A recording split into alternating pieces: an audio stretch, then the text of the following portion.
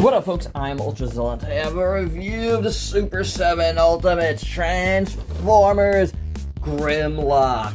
That's right, my zillions.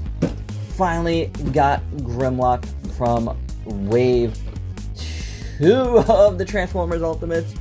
And this is the only one I pre-ordered out of a Wave 2. Doesn't mean I will not get, some of the others, because I ended up getting all of Wave 1 after just pre-ordering Optimus. But Grimlock is my jam, I love me some Grimlock. And I had to have this one. It just looked really cool. I love this box. It's very awesome. Really like the art here. It's very, very nice. It kind of continues on here. It's nice gold outline. It says Autobots here, which is cool. Big Autobot symbol on the back, Grimlock on that side. It is very awesome. If you wanted to know your new Super 7 Ultimates and you didn't see some of my other reviews I've done of them, they all come in these big shipper boxes, so it's well protected, but not protected from the likes of me, because I'm not good at keeping my boxes great. But oh, there we go. That's what the inside looks like. You get a lot of box. Yeah, what I'm talking about is right up here. Putting this guy back on, I cracked the box. It is what it is. An interesting note, for some reason, the back tray, some of the stuff was falling out of it. I don't think I've ever had that happen before on an Ultimates, but like the hands were falling out. They weren't properly, two of the hands, 2 of the 4 extra hands weren't properly secured. And then the little tray he comes with wasn't properly secured either. But that's the layout. Here's your tech specs on the back. But we're not here about that. We're here about the figure. So without any further ado, let's get to the review.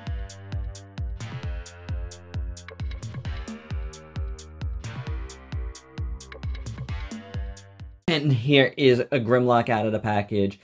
And he's awesome. I love him. And this might be my favorite Ultimates of the year. Just gonna say that right now. I gotta wait out a little bit. I don't know that for 100% sure, but right out of the package, it was like a no doubt. I love this thing. I really, really do. Again, like I said, I love Grimlock, huge fan, and I love him in this mode.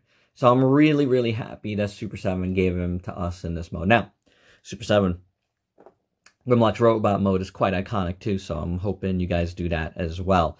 But this is a pretty cool, and he's got really good articulation for this robot, for this Ultimates figure. Mouth opens and closes. The head moves like so. It also moves up and down like that. Then his neck moves there, as well as there. So 2 points there. Then shoulders have a hinge.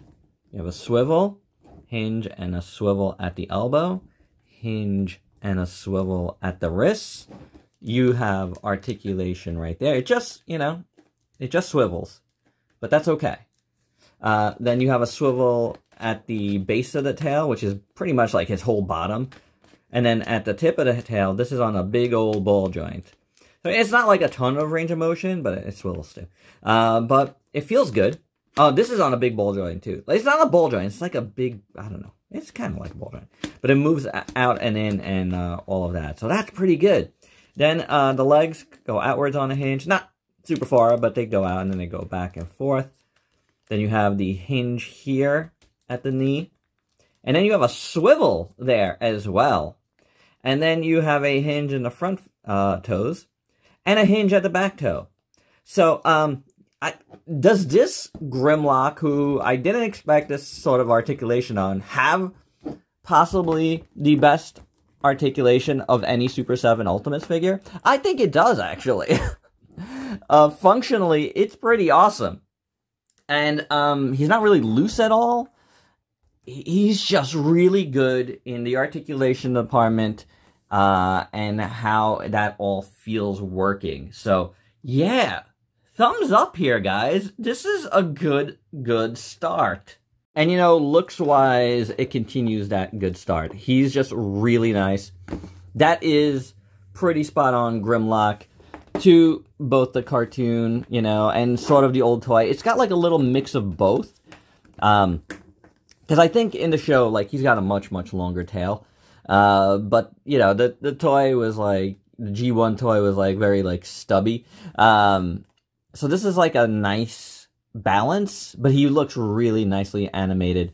And I really, really like that a lot. You know, he's not perfect. He's got some little nicks. Like, he's got, like, a nick in the plastic right on his nose, which is a little bit of a bummer. I really can't do anything about that. But, like, it's kind of like a mold flash, you know? But it is what it is. It's battle damage. The good old battle damage defense. I'm just saying, it's not bothering me. You know, as a purchase, I just don't care. I really like this overall. He's got blue eye, which looks good. The head sculpt is, you know, spot on. Teeth are in gray. I got little excess plastic hanging off the front. I feel like I have to shave it down just a little bit. See, that's not perfectly done. Not perfectly cut. But, you know, I could easily do that. That's not even much of an issue.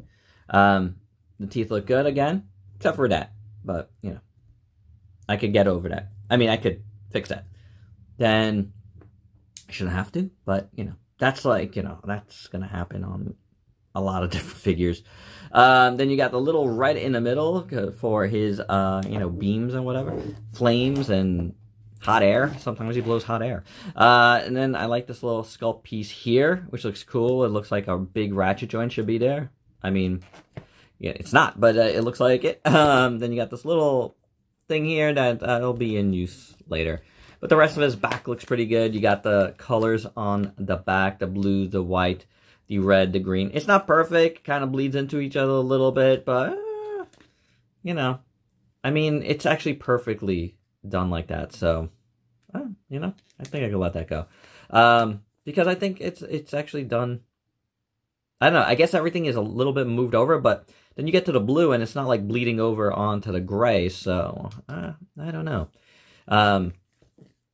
Not really bothering me is what I'm saying. It looks like it's fine. The colors are all there. The sculpt on the back is really good. The sculpt on the tail, big chunky tail. Again, I like it. I like this little bottom part too, done in a light gray to the darker gray. And then you got the legs here. The feet are in yellow. And then the legs are nice and big and blocky. Big old circle there. Just some nice geometric shapes. Then you got the yellow over here, which connects.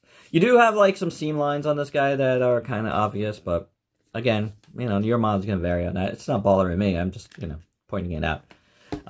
Just in case it bothers you. But everything, you know, paint on the yellow is all where it's supposed to be. This is painted red. Did you see that? This is painted red. That's painted red. That looks good. Autobot symbol in the middle is fine. The chest itself, all around, looks pretty good. I do like it. Then I like the arms. I think they turned out really good. Just done in this, like, kind of pearlescent gray. But I think they look good. The little claws look good. So I like it. You know, you got little holes here, like it's like an old style figure. It's not like a full hole, but, you know, it works. Yellow neck. Looks pretty good too. And all in all, I do like this guy. I think he's got good proportions. He looks good. So you know, I love the G1 Dinobot mode of Grimlock, and I think this works really, really well, guys. I'm really loving it. You know, this is super cool to me. It wouldn't be a Super 7 Ultimate without some accessories, of course.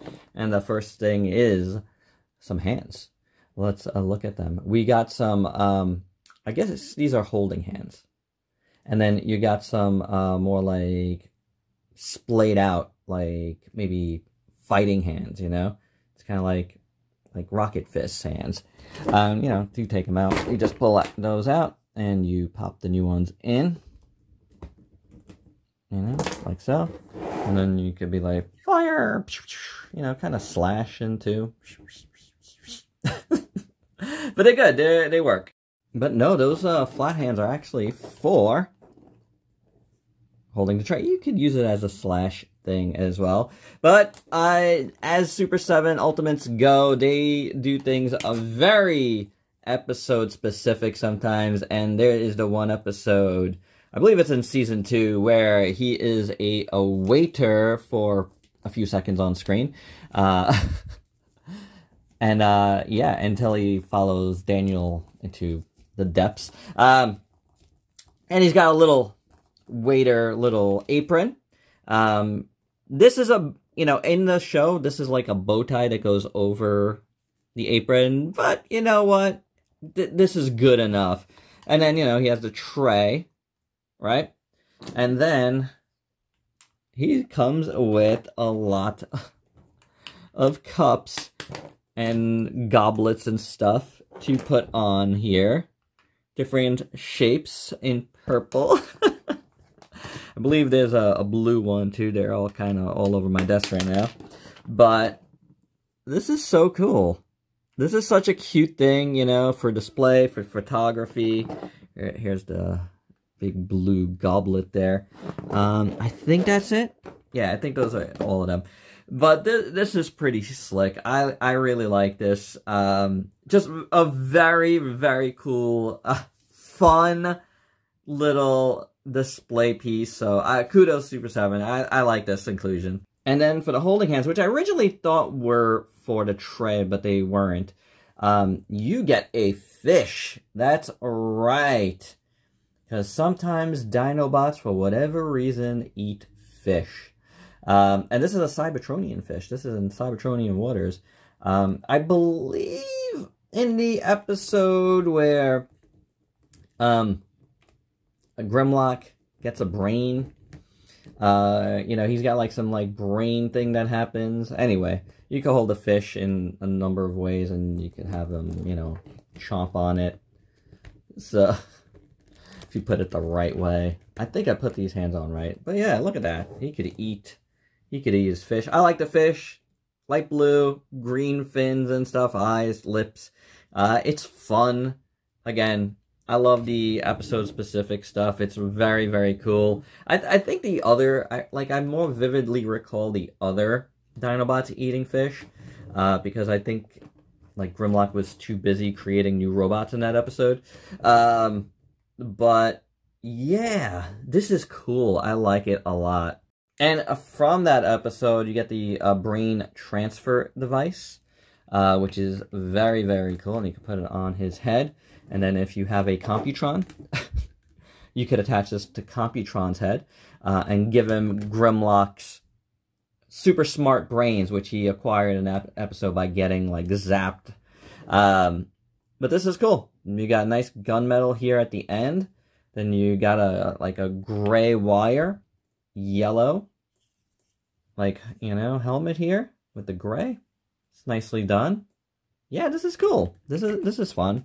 You know, again, for fun photography, you could do a bunch of. So we're gonna keep this here, and we're gonna show you. He's got also his crown. That's right, King Grimlock. Sometimes he wears a crown, and I like that too. Looks good. Sits on his head pretty well. I mean, it's not going to stay, but, you know, like if you move him around too much, hey, he's doing all right. That's done all in yellow as well. So, two cool little headgears for Grimlock.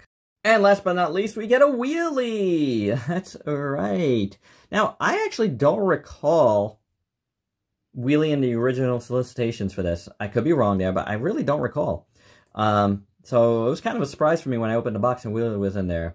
But he's in the, like, solicitations now, but I just don't remember him. It looks pretty good. It's a very, like, you know, basic Wheelie. He's got gunmetal, he's got orange. I mean, you know, the paint is there. It's pretty good. He's got the Autobot symbol there. Yeah, he looks like Wheelie. Face looks pretty good, actually. The eyes, you know, the arms, everything is good. He's got that little salmon look to him. And then the arms swivel, and that's about it. He's got a fist here. Like, it looks like he should have a slingshot, but he doesn't have one. But I think it looks pretty good, and that is what this is for. You sit him down on Grimlock's back, like so. And I like it. I think it's pretty awesome, guys. That's really, really cool. So, you know, if you want to do that, you can. I might actually display it like this. I might not.